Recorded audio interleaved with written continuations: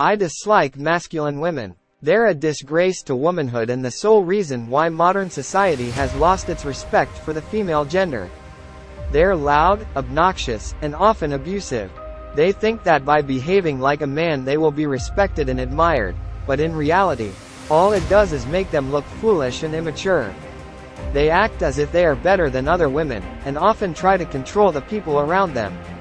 They rarely take responsibility for their actions, always blaming others for their mistakes. They don't understand that a woman's power lies within her femininity, not her masculinity.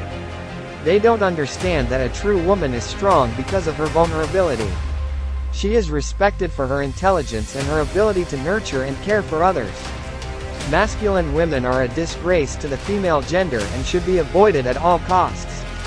Masculinity has long been considered a strength of character, with strong, confident males being celebrated in literature, film, and television.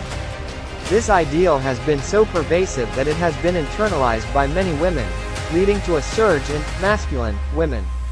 Masculine women, by definition, are women who possess traits traditionally associated with men, such as being strong-willed, assertive, and outspoken.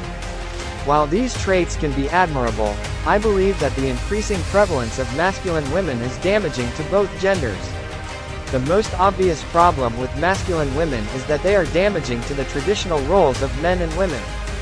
Men are expected to be strong, stoic, and independent, and women are expected to be gentle, nurturing, and dependent. When women display masculine traits, it blurs the lines between the two genders and challenges traditional gender roles. This can lead to confusion among men and women, as well as hostility between the genders. Another issue with masculine women is that they do not necessarily represent female empowerment. While it is important for women to be strong and independent, being overly masculine does not necessarily equal empowerment.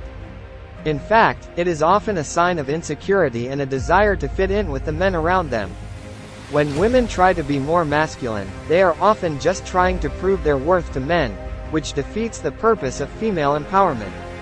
Finally, masculine women can be viewed as a threat by other women. This is especially true for women who are more traditionally feminine. The presence of masculine women can lead to feelings